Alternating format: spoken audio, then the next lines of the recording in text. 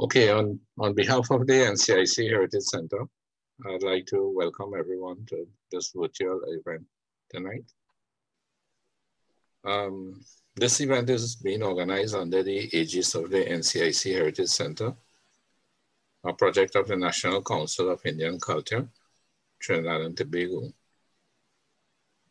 The NCIC Heritage Center, just some brief info, was officially launched in May of 2017 with the basic aim of archiving, protecting, and promoting both the tangible and intangible Indian cultural heritage of Trinidad and Tobago. And this ongoing quarterly distinguished lecture series is one of the several projects taken up by the Heritage Center since its formation. Most recently, the center was appointed as the coordinator for Trinidad and Tobago and other Caribbean countries for the Global Ramayana Encyclopedia project, which is a project of the government of Uttar Pradesh in India.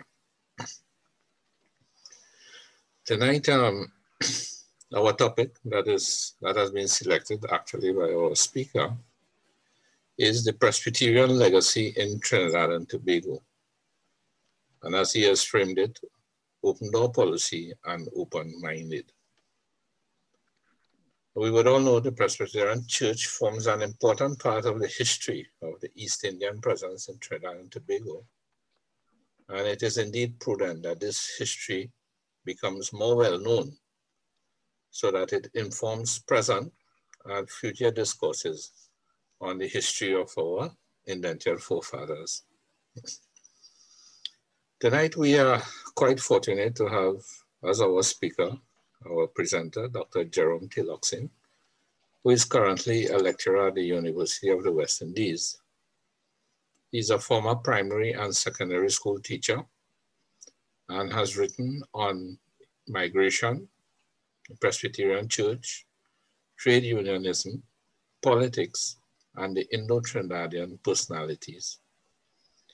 He has spoken at various churches, mosques, and temples on topics such as Indian Arrival Day and the Muharram massacre. He is interested in the culture and has produced documentaries on Ram Lila and indentureship, which includes the recent documentary, Brown Lives Matter, Overcoming the Horrors of Indentureship. Dr. Tiloxin has spoken at academic conferences at various universities, including Oxford and Harvard, as well as he has spoken at many local conferences on the Indian diaspora. Recently, he was a panelist on an Indian Arrival Day seminar, challenges faced by the youth of Indian diaspora in Trinidad and Tobago, which was organized by the High Commission of India and the Mahatma Gandhi Institute for Cultural Cooperation. Now, a few persons, some of us would know that Dr. Tiloxin has been involved in activism to find solutions. And he has been a valuable member of the NCIC Hall of Pioneers Project Committee, in which he has been an integral part of the compilation of the Hall of Pioneers booklets that document the lives and achievements of persons who have made a sterling and pioneering contribution to Indian culture and nation building. Jerome has spoken, so without much more words about Dr. Tiloxin, I would like to ask Dr. Jerome Tiloxin to proceed with his lecture to us tonight. Dr. Tiloxin. Pagan, heathen, idolatry, idol worship. These are some of the words that you associate with missionaries condemning non-Christians. Yes, this was the language and terminology used by the Spanish missionaries in the New World after 1492. And they were used to describe the religion, the culture of the civilizations of Central and South America and the enslaved Africans.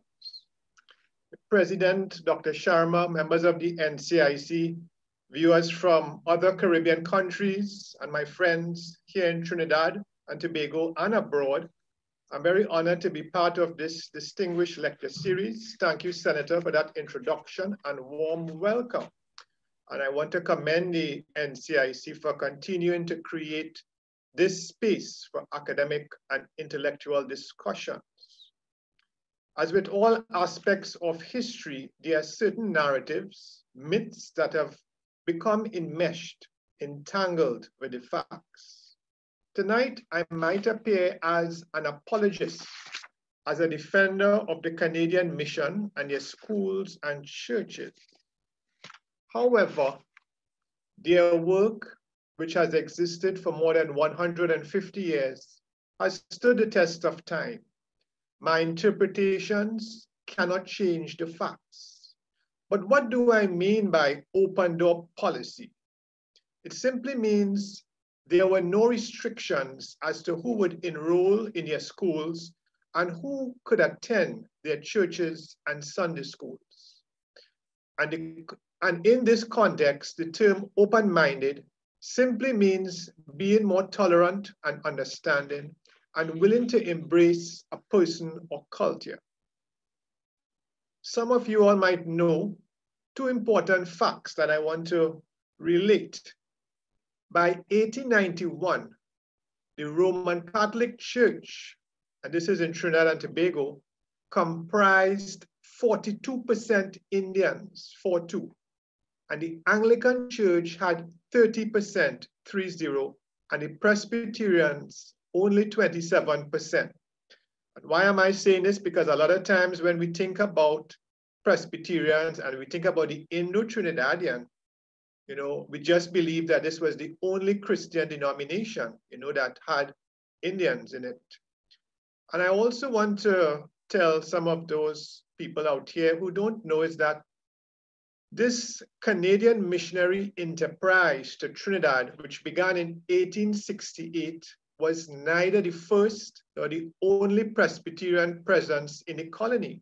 There were earlier Presbyterian missions to this island, and these included the United Presbyterian Church of Scotland, the Free Church of Scotland, and the United Presbyterian Church of the United States. But my focus is on the Canadian mission, which has been controversial. For some academics and researchers, the Canadian Mission Indian, or CMI, was later known as CM, Canadian Mission Schools, were responsible, they believe, for blocking social interaction between the colony's two major races, Indians and Africans. Donald Wood, in his book, Trinidad in Transition, contended that there was a social and religious reluctance for Indians to have their children educated with persons of different religions and from different ethnicities. Lionel Sukaran, in his autobiography, noted that Indians who attended government or other denominational schools, such as the Roman Catholic and Anglican schools, and I quote, were discriminated against as unclean, lice-infested, barefooted, and barbaric. Let us examine the attendance of some CM schools in 1874 in South Trinidad. And you all would notice this kindergarten, which is on your screen, kindergarten, which today we know in Trinidad as the ECCE. And you would see here, they mention, this is not my words, this is the caption, children of several races attend, Negro, French, Chinese, and Indian, right? So this kindergarten, it's different from the Canadian mission schools. They are taking care of children. And if you look at that photograph, here is evidence that they were taking care of children of different ethnicities, different religions. They were not just catering for the Indian children. And I also found the attendance of some Canadian mission schools in South Trinidad. And in the list that I found from 1874, You would see children of African descent in Marabella and Picton. There were also equal numbers of children in Wellington and Philippine, and you will see that table just now. If you could see this table here, you will see I highlighted Marabella and Picton, where they actually had African children, who exceeded the Indians, and as I mentioned, there were almost equal numbers in the Wellington and Philippine Canadian mission schools, these CM schools. So this is evidence. This is not something I made up or generated. This is facts, factual evidence. But let's fast forward to the 20th century. I have interviewed persons who attended Canadian mission schools during the 1920s, the 1930s, 1940s in Tacarigua, Tunapuna, Woodbrook, and Sawon. And not surprisingly, there was an average of 8 to 10 children of African descent and mixed races, persons of Chinese descent and other races in most of the classes. And this is not something confined to the 20th century. It continued into the 21st century. This evening, for a brief moment, I want you to see these missionaries as humanitarians.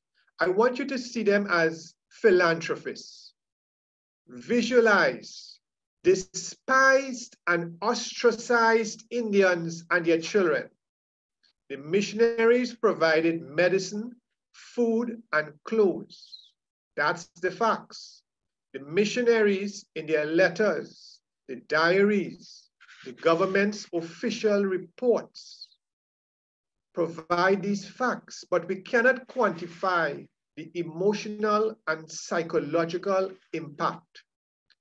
You can disagree with me, but these missionaries, along with the Bible women, the catechists, the monitors, head teachers, pupil teachers, often acted on a regular basis as counselors, social workers, psychologists, mediators, and even doctors.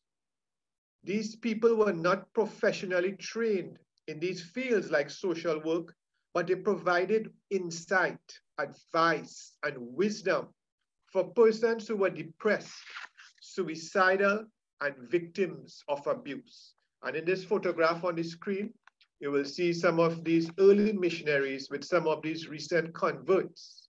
I edited a book. The title of the book was The Missionary's Right Hand, as to tell you how close these recent Indian converts worked with the missionaries. And these recent converts to the Christian faith showed empathy. They showed compassion and love for their fellow Indians who were alienated and marginalized. And I also want you to never forget that alcoholism was rampant among many Indian villages, and the missionaries tried to intervene, often unsuccessfully. I want to tell you a story about a barrel filled with crabs, all types of crabs, Muslim crabs, Hindu crabs, Chinese crabs, Syrian crabs, Indian crabs, and African crabs. And these crabs are pulling other crabs who are trying to climb out. Sounds familiar? However, the Presbyterian crabs manage to reach the top of the barrel, but they don't leave that barrel. They stay and help the other crabs to escape. And this is the illustration that I want to use when I'm talking about these Presbyterian converts. They went back into the barracks, they went back into the villages to help their fellow human beings. And these Presbyterians had an open door approach, and many were open-minded. It was an era of discipline for instilling morals, values, and ethics. But more importantly, these churches and schools were bastions of excellence. In their overcrowded schools, there were disciplinarians who did not tolerate mediocre work. And in the early decades of the 20th century, the Indo-Trinidadians who were exposed to education in a Canadian mission school or a CMI school would later become dentists, solicitors, merchants, school inspectors, accountants, conveyances, doctors, and dentists. And when I assisted the NCIC with compiling their Hall of Pioneers brochures, I also met some of these icons and legends who had been to Presbyterian institutions. And let me provide a few illustrations of these sons of our soil who benefited from the work of the Presbyterian. Pandit Lakshmi Sharma, a rice mill proprietor and cane farmer, born in 1908, attended Debe CM School. He was the founder of the Krishna Mandir and the Sanatan Dharam Swayan Savak. He was also a strong supporter of Badis Maharaj. Secondly, Haji Sukur Rahamat, born 1894, was a merchant, and in his earlier years, he attended San Fernando CM School. He made a trip to Mecca and he toured India, and also attending the San Fernando CM School, which is today Grand School, was Sheikh Jalil Muhammad, born 1895. His profession was listed as aerated water manufacturer and bottler of wonder drinks. He was the organizer of the Southern East Indian Debating Association.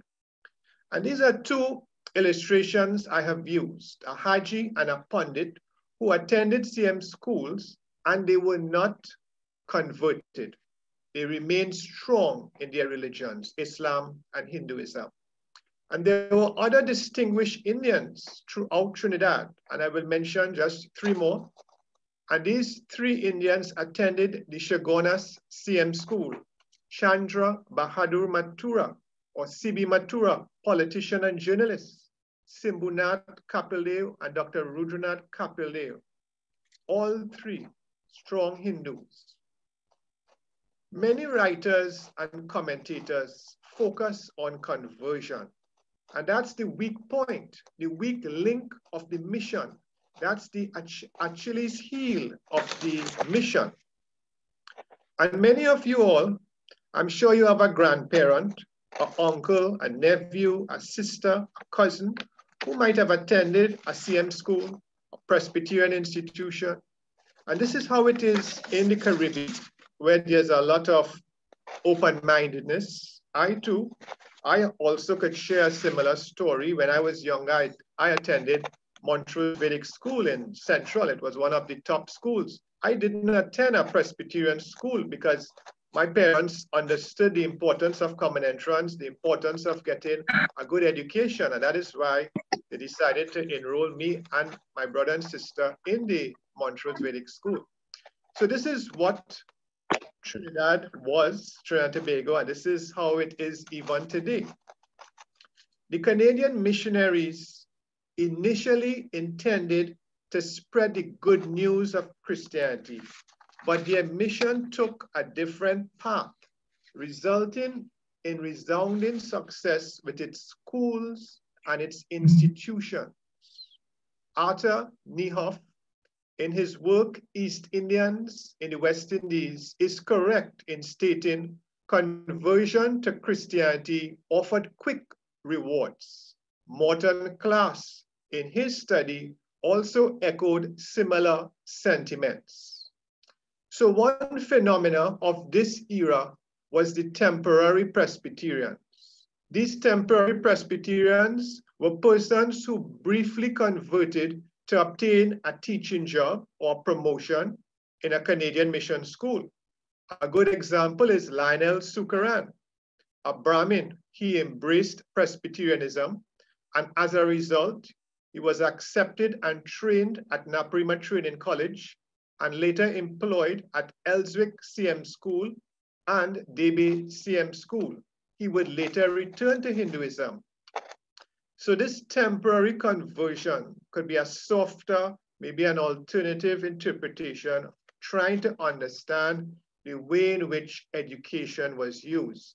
And interestingly, many famous novelists, Shiva Naipaul, Sam Selvon, Vidya Naipal, have all talked about conversion to get jobs, conversion to become respected in society. It was a different era. And this behavior was not limited to that era. It's not something for the 19th century or the 20th century. It happens today in 2020. There are some people who attend church, they get promotion, maybe to ensure their children are on the 20% list so they could attend one of the Presbyterian secondary schools. So these temporary Presbyterians remain with us and they will be there in the future. If you forget my entire presentation tonight, I want to ask you to think about 4 questions. You might not remember anything I'm saying tonight, or you might find fault with it, but I want you to ask yourselves these 4 questions. Firstly, if the Canadian mission did not come to Trinidad, what would be the state of literacy in the Caribbean? Secondly, where would the Indo-Caribbean population be today?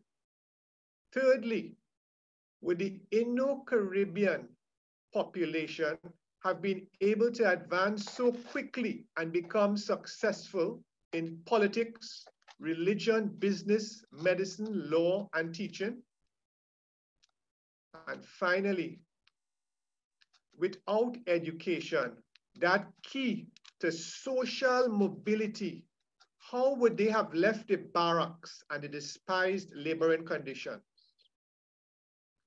So it is very obvious a Presbyterian education helped to break those invisible chains of indentureship. Hugh Tinker referred to it as a new system of slavery. Education was the catalyst to leave that manual labor that was so despised, to leave the plantation, be it the cocoa estate, coffee, coconut, sugarcane estate. Education, especially literacy, was that antidote for the poison of colonialism.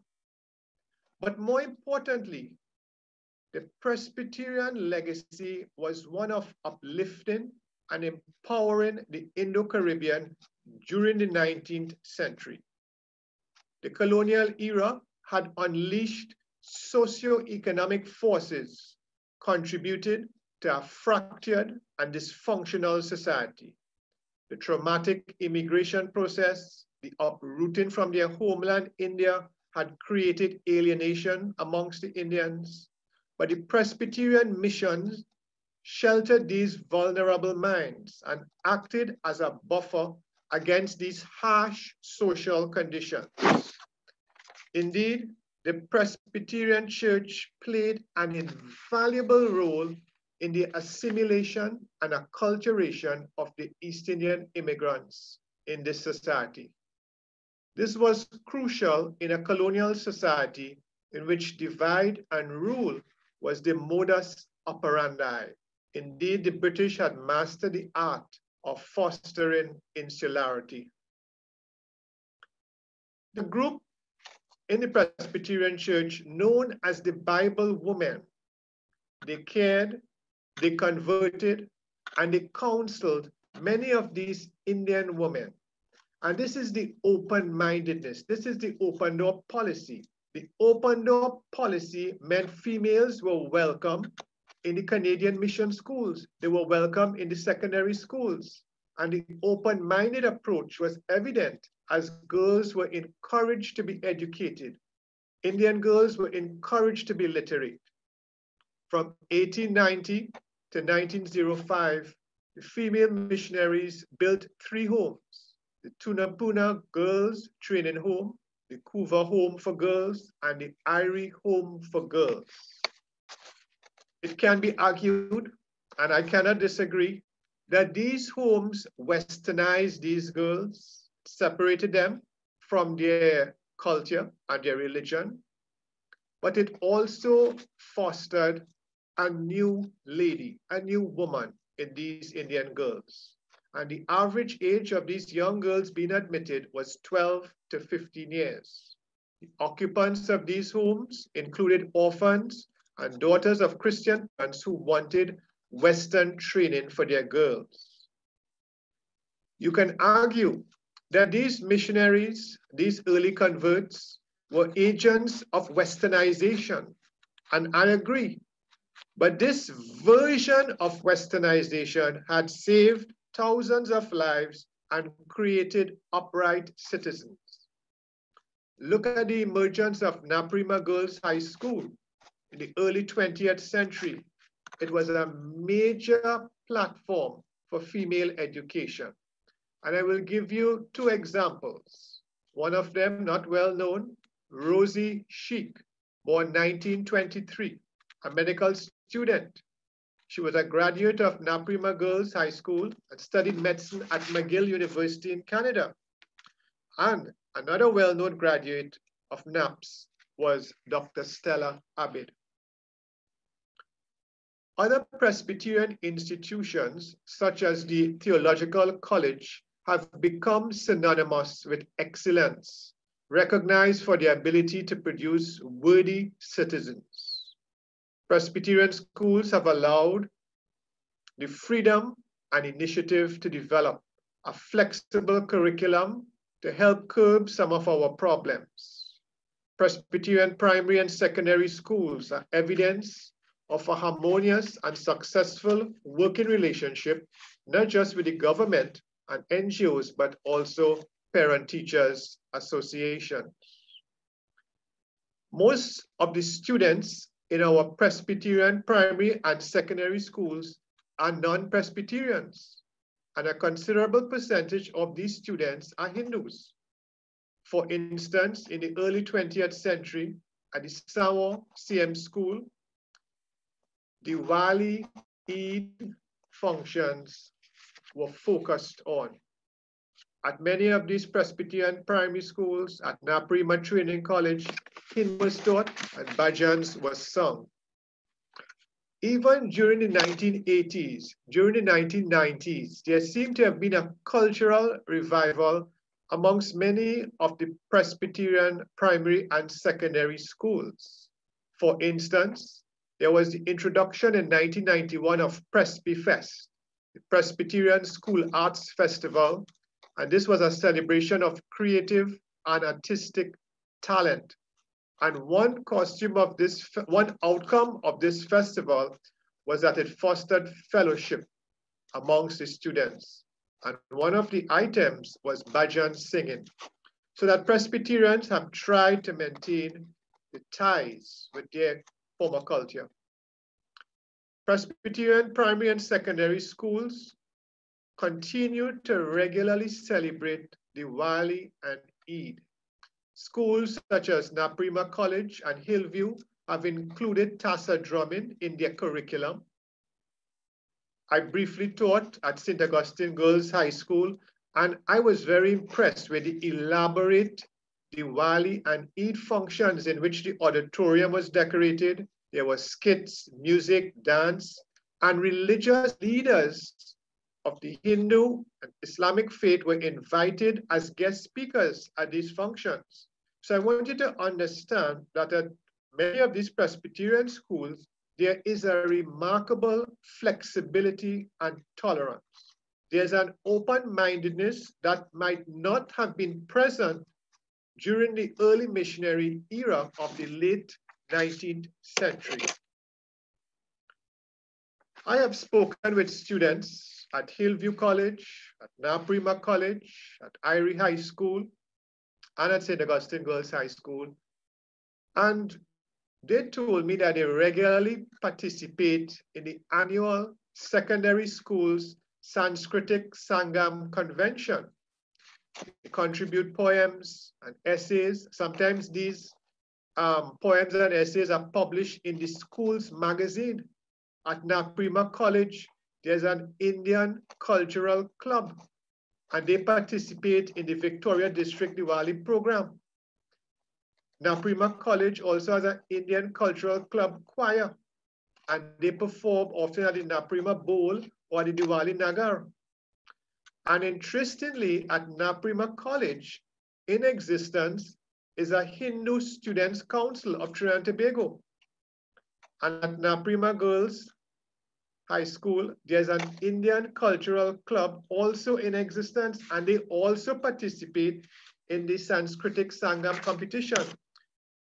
So I was very impressed, you know, that the principals and the teachers and the parents have been encouraging their students and their daughters and their sons to take part in these competitions, to participate in these clubs, you know. And some of the activities that they do include making roti, decorating diyas, lighting up diyas during Diwali time, learning to tie the sari, right? Learning to wear the dhoti.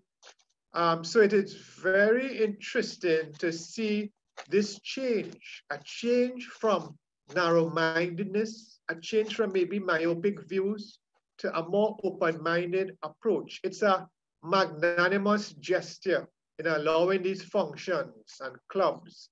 It reinforces a tolerance by the school's administration. And interestingly, it doesn't compromise the school's Christian character. And I think this has, you know, been one of the hallmarks of some of our schools. I don't want to just limit this discussion to Trinidad and Tobago. And the Canadian clergymen, like Reverend Morton and Reverend Grant, they were assisted by family members, and they were genuinely interested in not just uplifting Indians in Trinidad, but they wanted to work amongst the downtrodden and despised masses in other Caribbean colonies. There were Indians in other Caribbean islands, other colonies who were alienated and ostracized. And Trinidad served as that base for the Canadian mission. It expanded to Grenada in 1884, to British Guyana, which is today Guyana, and St. Lucia in 1885, and Jamaica in 1894. And it is a remarkable feat of the Trinidad mission to simultaneously continue its good work in Trinidad whilst initiating missionary work in these other colonies. So yes, they were helping the Indians with literacy and food and medicine, but they were also looking at Indians in other Caribbean colonies. And these Canadian missionaries were also indirectly and unknowingly contributing to regional integration. This informal network of missions in the British West Indian colonies promoted unity in a time when communication was mainly through the postal system. And this Canadian mission in the Caribbean provided a foundation for which later the labor movement and politics would build on. However, in assessing the open-mindedness of these Canadian missionaries in the Caribbean, a question arises, and that is, and this is again the weak point, the weak link of the mission. Why did this great mission, why did this great Presbyterian church select certain islands? Why did they not decide to go to Barbados or Dominica or Montserrat? Also, there were East Indians in Martinique and Suriname, and Cuba and Guadeloupe. But the Presbyterian Church in Trinidad decided not to extend its mission to these French and Spanish-speaking territories. Maybe it was the language barrier. Maybe it was the lack of financial money to assist these missionaries, because they were not just in the Caribbean, they were also had overseas missions in China, Japan, Korea, Taiwan, and Africa. So it's very difficult, you know, to expect the Trinidad mission to deal with and assist all the Indians in the Caribbean. In the post-World War II era, hundreds of Indians,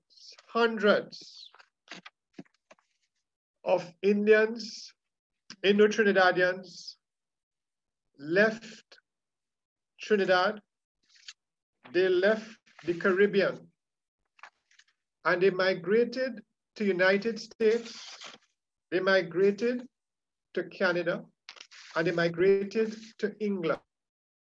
Now, some of you all might want to know, why did they want to leave this nice island, this nice Caribbean territory with its warmth and its fruits?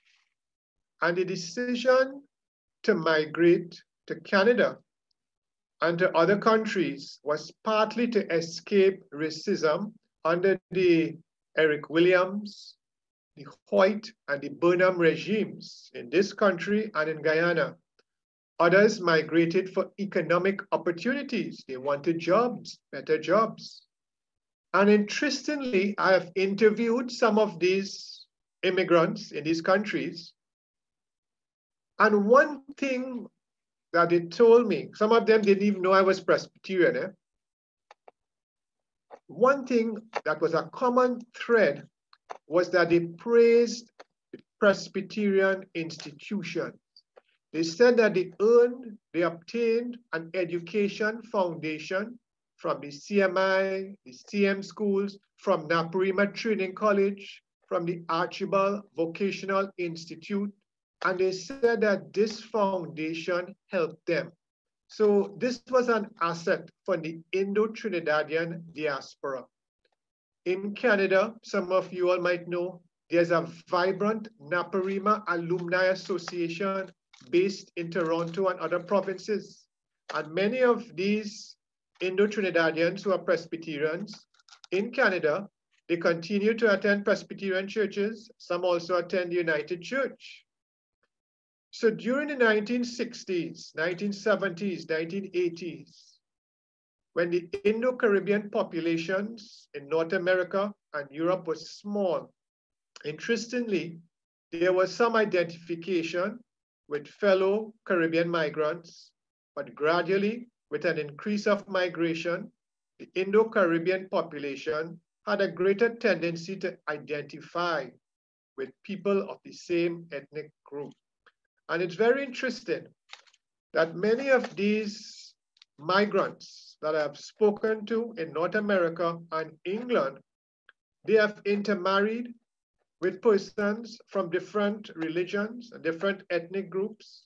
They also continue the Presbyterian tradition of assisting the needy and the less fortunate.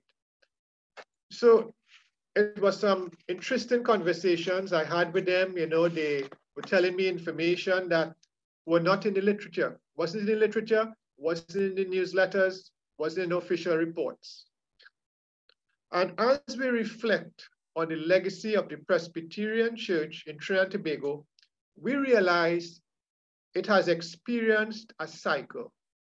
One of the trademarks of the early Canadian mission in 19th and the early 20th centuries was conversion. But since the 1980s, many Presbyterians have been converted now. They are being targeted by Pentecostal and evangelical churches. Some of these so-called small churches have converted many Presbyterians. They will tell Presbyterians that they have to be born again if they want to be saved, you know. And even, not just the churches, but I'm seeing a cycle even in the performance of some of our Presbyterian schools, especially the secondary schools. And this is partly based on cycles of leadership. As you all would know, during the past 5 years, Lakshmi Girls, with its excellence and scholarships, is now rivaling nearby SAGs. And I've even heard that some Presbyterian families have been sending their daughters to Lakshmi Girls. So I'm seeing a cycle now where, you know, Presbyterian schools might be losing that space, that forum that they had, you know. But sometimes when I reflect on the Canadian missionaries, sometimes I wish they could return to this country to inject new doses of excellence. Today, some of you all might know, being mediocre is the new normal. Maybe if those Canadian missionaries were here, who we have condemned, they might have cared for that baby girl who was abandoned last month in the bushes in Freeport in central Trinidad. Maybe those missionaries who we criticize would have cared for those Venezuelan children. The reports of human trafficking, drug trafficking, and addictions seems as if we need to be injected with some of these good old-fashioned morals and values. And when I speak values, I am not speaking about European values or Western values, because a lot of times we associate the missionaries with Western values and European values. I know about the Eurocentric thinking and thought, but the values I speak of and the morals I speak of are needed for a stable and progressive society. Our society in 2020 lacks compassion. We lack empathy. We live in our comfort zones and we display superficial concern. Suppose in the 19th century, the Canadian missionaries had said, I am not leaving comfortable Canada. Let the British government deal with those Indians. Let the wealthy British deal with the orphans and uneducated Indians. So maybe those missionaries should return to help deal with a society that still clings to the cliche of unity and the belief that we are law-abiding. You see, these missionaries, they had their faults. I agree. But when we see evil and we see injustice, we stay quiet. These missionaries intervene and try to rectify that, even though it was difficult for them, because much of their financial assistance was coming from the planters, colonial government, the British government here in Trinidad. So it's very difficult to condemn indentureship. It's very difficult to speak out against these problems. So they were trying simultaneously to solve these problems and to get these Indians out of poverty. And whenever we see evil and injustice, you know, we need to speak out. In closing, I don't want you all to believe, because it would be very superficial to believe that all Presbyterian schools excel academically. Nothing magical occurs when you enter the Presbyterian schools. Both primary and secondary schools have their fair share of scandals, a lack of discipline. We have shortcomings. We have cliques among the staff. Our churches also have problems. Our congregations are dwindling. But the churches and schools are a microcosm of the wider society. The problems we have in our Presbyterian schools and churches are a reflection of the wider society. And Presbyterians today in Trinidad and Tobago comprise only an estimated 2% of the population, and yet their schools and the graduates of their schools are making an immense contribution to all sectors of society. And I want to pay homage, you know, to many of these graduates who have made the school so proud, you know, and you all would think of many names, you know, and as I talk to you tonight, I think about the Hassan Alis who served the highest office in the land with such distinction, you know. And it seems as if Presbyterianism in this country's DNA will remain with us for a long time. Thank you. Okay, thank you. Thank you very much, Dr. Tilak Singh. I like your approach to this particular lecture. You were exceedingly straightforward. And what you have presented is based on, of course, on your research. And you have put it across in a very direct manner to all those of us who are tuned into this particular lecture.